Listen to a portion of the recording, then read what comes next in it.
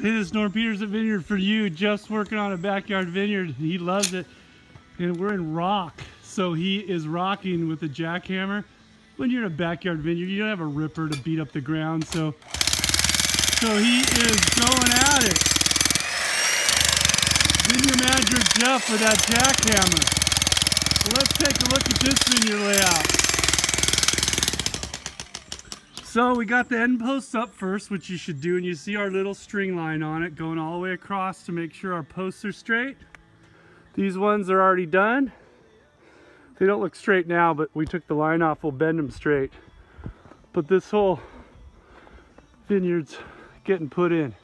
So we got all the end posts up, and then it's easy from there. We just put everything together. But like I said, we got 3/8" rebar, and then we have T-posts every 2 or 3, every 3 except at the end, some are 2.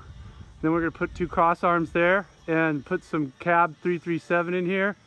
Beautiful near Folsom Lake with a beautiful view. But this is gonna be a flagship vineyard here.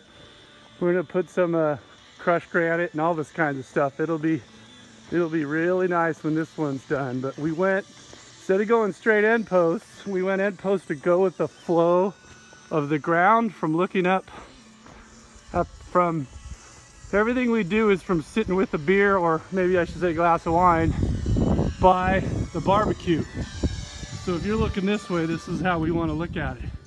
So there's going to be a path on the ground, and we want those posts to not be in a straight line, and we're going to cut them down smaller. But we almost got it whipped. We just got a jackhammer, a few rocks out in this very beautiful place over the lake, Folsom, El Dorado Hills.